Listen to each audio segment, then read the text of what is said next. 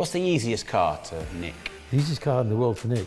In fact, you can't get one insured in London now, a Range Rover. They won't insure it. Wow. And the policeman told me when they come round to my house, 120 cars a day, Mayfair, South Kensington, Knightsbridge, Chelsea, and Central London get stolen. And 75% of them are Range Rovers. What would be a good car investment around about 50 grand? Around about 50,000, a good car investment. As far as classic goes, a Jaguar. Yeah. A Jaguar. Porsches have exceeded that now. Yeah. I mean, most Porsches with a hole in the wing and 5 holes in the bonnet and the engine falling out is worth 50 grand. Right. Okay? Yeah. So you're not going to buy one of them. Yeah. And then a Jaguar, you buy a good E-Type, E-Type Coupe, or you buy even some of the saloon cars, a good condition one for that sort of price. Rolls Royce, believe it or not, is some 70s Rolls Royces would be a good buy. Right. And then 100 grand? £100,000, you'd get, you get some Porsches now, we're talking to Porsche level. Yeah. Porsche Entry, you get a few Ferraris. Yeah. 355, is that all right? You get a 328, 355, yeah. We've got a very nice 355 at the minute, I think, which is 120. Yeah. Manual upstairs. You got a 348, have you here? Yeah, very nice, yeah. Yeah, they all right? That's still a good buy. Yeah. That's still that price range. Yeah. It's a good buy, 75,000. Right. Done 9,000 miles. Wow. Good buy it is actually. Yeah. I don't know why we haven't sold that car. Yeah. Yeah, I better not go and have a look at that. Yeah, I tell you what, you mentioned it as a good buy. I think we'll be talking 12 months time from now, God spares us, and I'll say to you, I told you how good a buy that car was. Yeah. 120. Wow. Or 100. Yeah. You know, I see it going that way, as Yeah. opposed to the 75 grand sitting in the bank. Yeah. Yeah. Going down. 4%, we're getting 4%, and that's not keeping up with inflation. Yeah. So it's like you're losing 6%. Yeah. What about $250,000? What's a good car investment about $250,000 level? Ferrari. Yeah. Ferrari's very good. Ferrari's strong. Ferrari's been very clever on what they do. You know, they watch how they manufacture. They watch how how they control the stuff that they do. Yeah. And yeah, they're very good at what they do. Yeah. And what about million? £1 million? Well, just a bit over $1 million, which is a good investment, is the McLaren P1s. Yeah. I think they're very good for that sort of price. What can you get an F40 for? I'm trying to buy one now, Yeah. as we speak. Yeah, I really like those cars. Yeah, I'm trying to buy one done 12,000 miles. What's the easiest car to nick?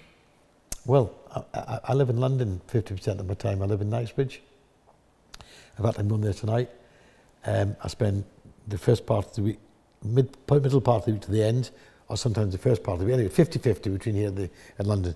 And I was there with a friend 2-3 weeks ago, and my wife was driving. My wife had a new Range Rover, driving a new Range Rover, and he had a new Range Rover.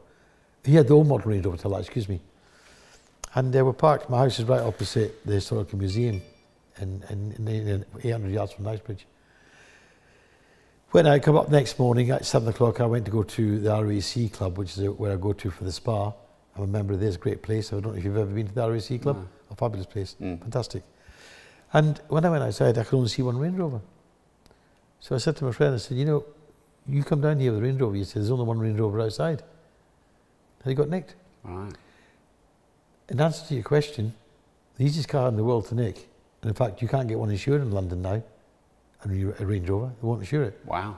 That's a fact. And the policeman told me when he came round to my house, he said, Mr. Hartley, he said, he was a bit of a follower, by the way, he was a follower on social media, as just happens, the Bobby, you come round. He said, I know you're in the car business, he said, but you know, 120 cars a day, Mayfair, South Kensington, Knightsbridge, Chelsea, and Central London get stolen. And watches get nicked there, don't they, a lot? And 75% of them are Range Rovers. Of the 120. Wow. Can you remember the first car you ever sold? Oh sorry. That's all right. Okay, go on. Power car. Yeah. No, it's they're on a sensor. The first car I ever sold, it was a Range Rover in 1971. It just come out with £1,940 when they came out. Wow, and that's I heard inflation. Yeah, that's what it was when they came out. Yeah, and did you make all right on it? I paid £250. And what'd you sell it for? £250 more, so it was Yeah. like £2,100. Wow. So back then, £2,100 was the price of a new Range Rover, and it was put together by a friend of my father who I know wanted one, and a relative who I knew who wanted to sell one, who had one coming. Yeah. And I just put the deal together. Yeah. And then I got the flavour. And what cars at the moment do well for the residual, like hold their value well? Well, the most successful car in modern times today, which is quite incredible, because I didn't really like the car when it came out, and I done a press piece with, I think, Autocar magazine, giving a bad opinion of, I don't think it'll be that successful. So I'm first to put my hands up and I get quotes wrong. It was a Lamborghini Urus. It's been the most successful residual value car that I've ever remembered. Right. You know, you could have had a Lamborghini Urus 5 years ago, done 30, 40,000 miles in it and get your money back. And is that because there's so few of them? Yeah. Everyone wants them. And everybody wanted them, yeah. Yeah. And by the way, after I made that statement, it was just on launch. I hadn't driven one, so I was a bit premature in making that statement. And I drove one, and I can understand why they're so popular, because they are a great car. You don't actually need an Aventador if you've got a Lamborghini Urus. No. And what about the RSQ8? Because I've just bought it off you for my wife. I mean, that's surely a good value car. Fantastic car. Yeah. Fantastic car. I drove that car. Yeah. And it was just... Is it not like having a Urus, but this is the next... Good point you're making, excuse me. That car you've just purchased for your wife, I drove that car last week, and I said to Carl exactly the same thing. And we agreed it's just a Urus with an Audi badge on it. It's as simple as that. Yeah. Fabulous car to drive. Yeah. Actually, I'm glad you mentioned that, because you wouldn't know the difference if you blindfolded somebody and said, what were you driving? Yeah. Yeah, it sounds great as well, doesn't it? And, yeah. Great car. I hope you enjoy it. I hope your wife enjoys it. I'm sure she will, yeah. She's getting rid of the Range Rover. She's had enough of that. Yeah. Range Rover has been quite successful over the last 2 years. Yeah. The new model has been very successful. Yeah. Do you think it's a bubble? Do you think the market... Because normally you buy new cars and they drop, don't they?